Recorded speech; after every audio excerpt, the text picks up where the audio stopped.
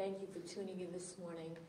A few weeks ago, I started a series on divine healing, and I'm going to be covering a lot of scripture verses today because I want to cover every aspect of this teaching so that when the series is over, you will know that you know that you know that Jesus not only came to forgive us our sins, but he came so that we can walk in divine health every day of our lives.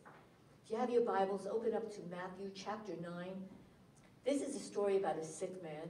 His friends want to bring him to see Jesus. Now, you know, whenever anybody tried to see Jesus, there were multitudes following him, and it was hard to get there.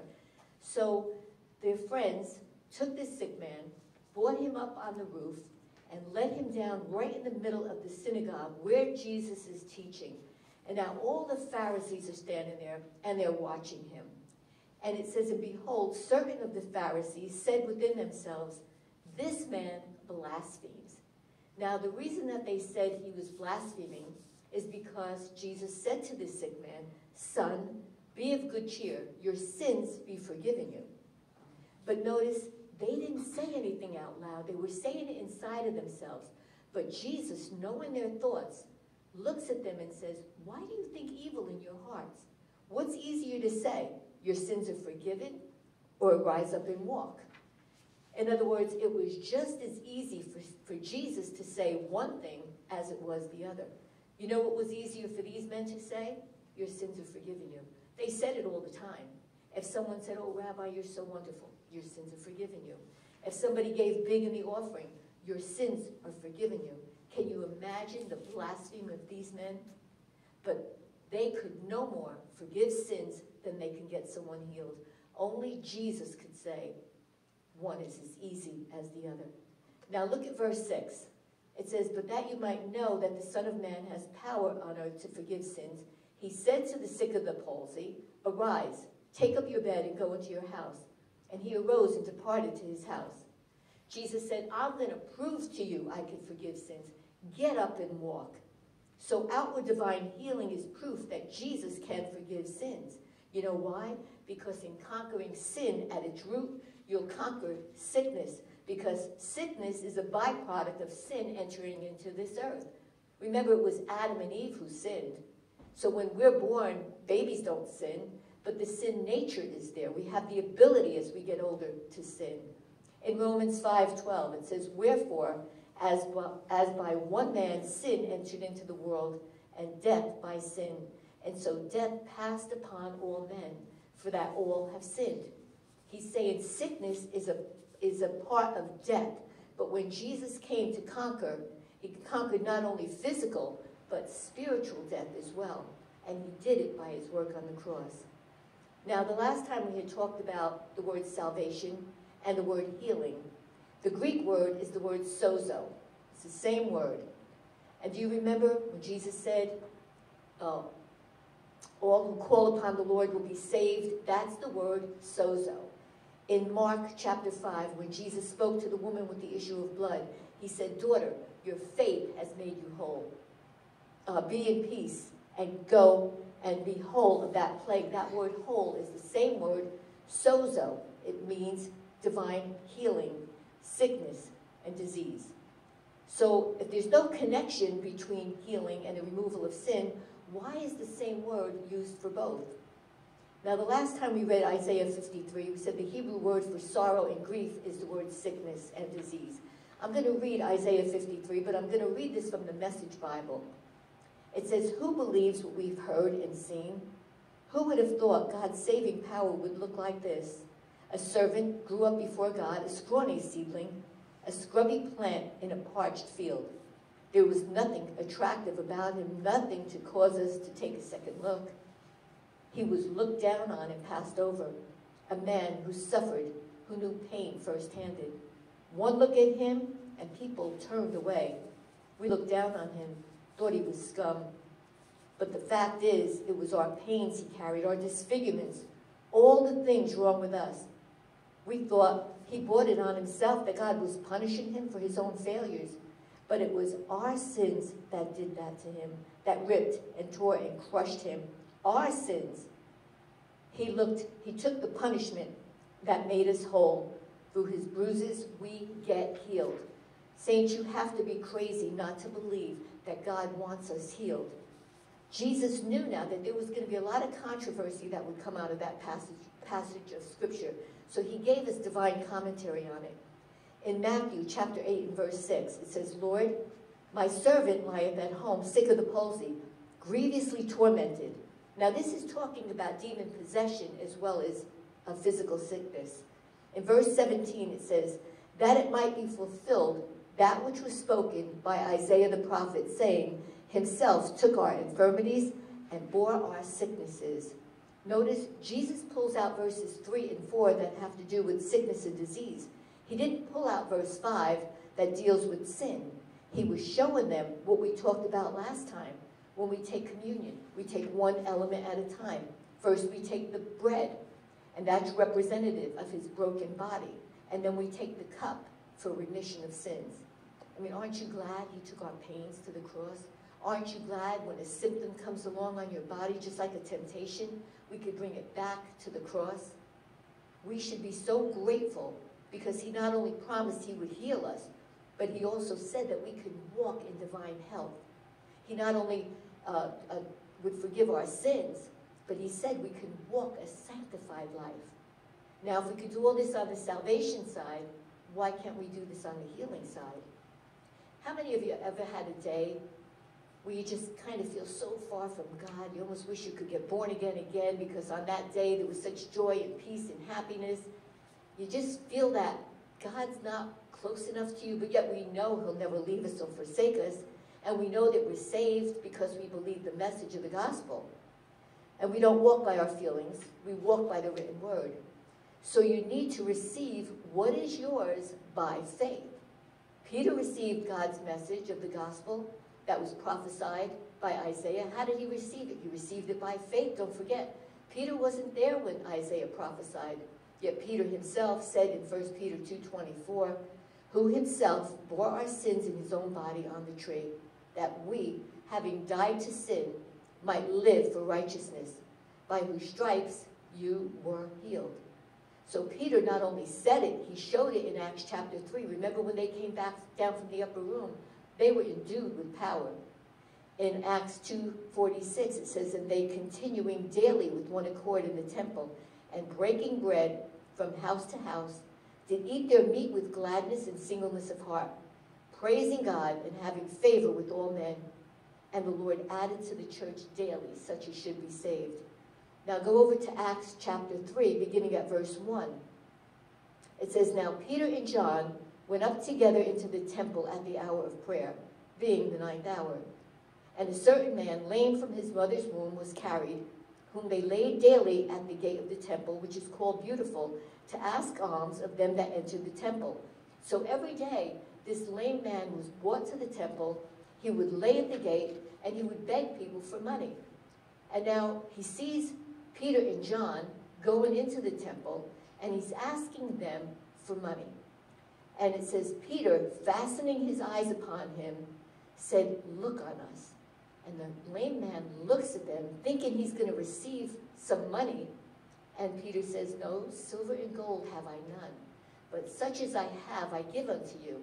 In the name of Jesus Christ of Nazareth, rise up and walk. And he took him by the right hand, lifted him up. The Bible says immediately he had strength in his ankles and in his feet. See, what happened was this lame man too believed in the truth of the word of God. And this is what we need to do as believers. We need to sanctify our thought life. We need to believe the truth of God's word when we read it. So again, healing is part of the atonement. You can't have one part without the other. When Jesus went to the cross, he not only conquered sin, he conquered sickness at its root, because without sin, there would be no sickness. Sin was the doorway for death. Not only spiritual, but natural death. In other words, sickness will speed up the death process. Now go over to Matthew chapter 8. Jesus is going to commend a man for having great faith, but he's going to compare him to another man who had strong faith. In Matthew 8, verse 1, it says, and when he came down from the mountain, great multitudes followed him. And behold, there came a leper and worshipped him, saying, Lord, if you will, you can make me clean. Jesus put forth his hand and touched him, saying, I will, be thou clean. And immediately the leper was cleansed. This leper represented the multitude, because notice he said, Lord, I know you can make me clean, but will you make me clean?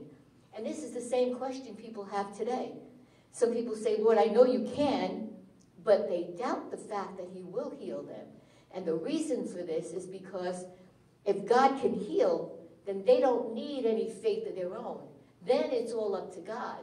And that only happens when the gifts of healing are in operation, which is talked about in Corinthians, because that's as the Spirit wills. See, when the gifts are in operation, you don't have to have any faith at all. In fact, you don't even have to be a believer in Jesus Christ. Now, some people may feel that they may not be one of the fortunate ones that God wants to heal. But again, notice the leper, he comes down from the mountain and says, are you willing? That's all he wanted to know. Are you willing to heal me? Jesus couldn't wait to show him the willing part. Now notice this leper, he didn't ask about God's ability. Again, he wants to know about the willing part so much, but Jesus wants to show him as he's saying, I will. His hand is already going out and touching the man, and immediately the leprosy was cleansed. Now look at verse 5. It says, and when Jesus was entered into Capernaum, there came unto him a centurion beseeching him, saying, Lord, my servant lieth at home, sick of the palsy, grievously tormented. Jesus said to him, I will come and heal him. Notice, this man is being tormented. The first two words out of Jesus' mouth is, I will. The centurion answered and said, Lord, I'm not worthy for you to come under my roof. Just speak the word and my servant will be healed, because I'm a man under authority. I tell this one to go and he goes, this one to come and he cometh, this one to do this and he does it. It says, when Jesus heard this, he marveled and said to those who followed, verily I say unto you, I have not found so great a faith, not even in Israel. Notice, this is a centurion. He doesn't understand Jewish law, but he understood authority. And Jesus said, you know what, I've looked for this kind of faith among my own, and I couldn't find it. I had to find this in a Roman soldier, a Roman who doesn't even know the Old Testament. You see, Jesus came for his own, but what he found was a bunch of stiff-necked, rebellious people who thought because they were Jews, they were going to heaven. Now, this story is repeated again in Luke chapter 7, and when you read it, it looks like the Bible contradicts itself, because in Matthew it says the centurion came to Jesus himself. But in Luke, it says the centurion sent the elders. But you have to understand something. At that time, in those days, if you sent someone in your name, it was as good as if you went yourself. So I'm going to ask you a question. How many of you know whose name you've been sent in? Jesus said in John 13:20, he that receives whoever I send receives me, and whoever receives me receives the one who sent me. In chapter 14 of Matthew, it talks about how Herod had John the Baptist murdered. It says in verse 34, and they came into the land of Gennesaret. And when the man of that place had knowledge of him, they sent out unto all the country round about, and brought unto him all that were diseased, and besought him that they might only touch the hem of his garment. And as many as touched him were made perfectly whole. In Matthew 9, verse 20, and behold, a woman which was diseased with an issue of blood for 12 years came up behind him and touched the hem of his garment. So we see this woman touching the hem of his garment, as well as the others who were diseased touching the hem of his garment. So what was it about the hem of his garment? That word hem in the Greek is called kraspedon. It's a tassel of twisted wool. Now remember, the Pharisees wore those long robes, and at the end of all four corners there was one tassel, and it represented a mark of sanctity. You could read this for yourself in Numbers chapter 15. But it was part of a covenant. One tassel of each of them had to be a deep blue to remind them to keep the law. So the woman with the issue of blood, as well as the others, they knew that this tassel represented the word of God. It stood for the covenant of healing that the word that would heal all of Israel. So they acted on their faith. Back in the 1950s, Brother Oral Roberts was used tremendously by God for healing. Now, the Full Gospel churches put on a crusade, and they asked Oral Roberts if he would teach at this crusade. Now, there were many, many people from all denominations. At the end, when he prayed for everyone, they were given a little card, and they had to fill out their name, their address, and the denomination. They were given the card, and on the back of it, they were given a copy, and the counselor kept the other half. They were told on the back, there was 2 more questions. Number 1, did you receive healing the day you were prayed for? And number 2, do you still have your healing? And they were told, hold the cards for about 4 months and then send them back. At the end of 4 months, 6,000 cards came back. 10% were from all the people from the Full Gospel churches. Every single one came back and said, yes, I received healing the day I was prayed for. And almost everyone that came back said, no, I don't have my healing any longer. All the rest of the cards that came back from the other denominations, Catholic, Presbyterian, Methodist, Lutheran, everyone came back and said, yes, I received healing the day I was prayed for, and yes, I still have my healing. So what happened? What happened was the Catholics, the Presbyterians, the Lutherans, the Methodists, they went to a meeting because they were told, there's a man there named Oral Roberts, God uses him to heal people. That's where their level of faith was. All the Full Gospel people, they've been hearing that word over and over and over. They're being taught, so it required them to use faith on their own part. That says they really didn't have much faith. Now you might say, well, they lost their healing. Is that fair? Yeah, it was. Because to whom much is given, much more is required. I mean, you wouldn't expect the same thing from a 4-year-old that you would a 14-year-old. Isn't that right? So when the Word of God is being taught, or when you read the Word of God, ask God to heal and seal that word, rather, in your heart. Don't let the enemy tell you that it's not for today. So what if you need to get medical attention? Go, get the medical attention. It doesn't mean the Word of God doesn't work. It does. Healing is the children's bread. It belongs to us.